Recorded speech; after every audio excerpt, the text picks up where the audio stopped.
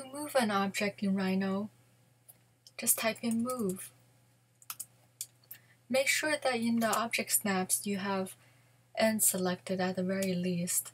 I recommend always having end, near, point, midpoint, intersection, and quadrant selected by default. It has always worked for me. It allows me to be a lot more organized with everything that I need to snap to. So to move, you just have to dictate 1 point for the start point and 1 point for the end point.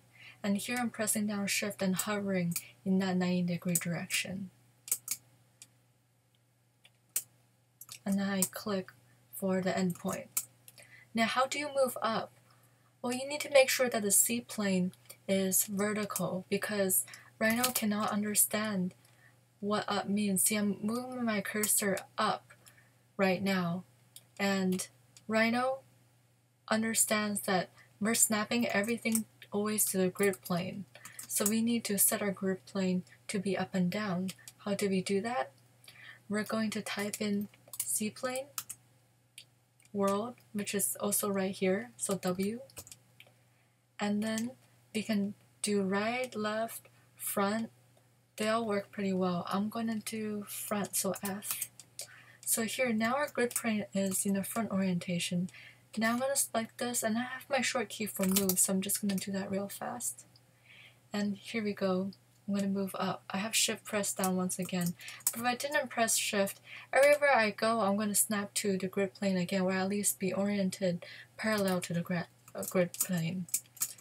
So similarly, this is as if I typed in Cplane, W for world, left. And then to go back, it's Cplane, W for world, bottom, which is O. Personally, I have all this set as short keys, which if you're on a Mac, it's Rhinoceros preferences and then aliases. And here I have my short keys for the Cplane views. This is how I am using syntax. It's single quote underscore Cplane and then space and then your short key or the whole word. So right now I have REE as Cplane World Front, RW as Cplane World Bottom, REW as Cplane World Right, and then RER as Cplane World View. Sorry, Cplane View. So here, let me demonstrate. Let me just turn off grid snap so that I don't have to snap anywhere. So I want to move things up. I can just do the move command. So I have a short key which is AF. And in the middle of the move command, I can type in that I want my grid to be up and down. I can change my mind at that instant, and then I'm gonna snap up. Now I just did REW, which is Cplane World Right, and now I can move like that. Notice that I have my object selected, and now I have the move command. And during this move command, once again, I can set my Cplane wherever I want during the middle of the command, and it's okay. Rhino will understand. So this is pretty much how I roll. I have AF as my short key for move, and I can move around really fast. And then when I want to move up, I have my short keys. Now one thing I didn't go over is RER, which is Cplane. Let me type that in. Cplane View.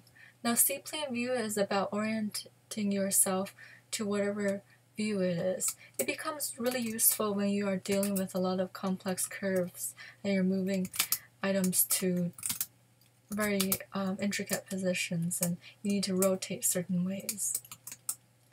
But once again, if you want to activate fine details, the other commands that I recommend regarding Cplane is Cplane Object, where you can select your object and your Cplane will orient to the plane in which you selected your object.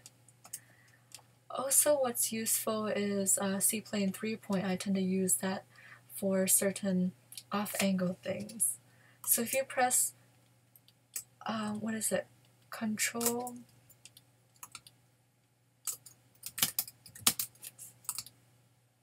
If you press Command and Shift, Command and Shift will allow you to skew. So in the same way that you would skew different directions, Cplane View is a similar offshoot of that, where you can specify 3 points and you can skew your grid to be also off kilter like RER, but in a more controlled manner. So here you go. Once again, when I'm moving, I tend to have my short keys. Wherever I move, I make sure that my grid is oriented towards whichever direction I need to move it in. So once again, when I need to move this way, this way, this way, this way, that way, it's RW. But once I need to move up and down, I can either use REW or REE. So REE is Cplane World Front. I don't actually remember what is front and what is right. I just toggle because once I'm here versus once I'm here, it's such a little difference. It's hard for me to really calculate in my head. I don't want to hurt myself by calculating this. So what I'll do is, it's so fast to move around anyway that if I get this plane wrong, I can go back.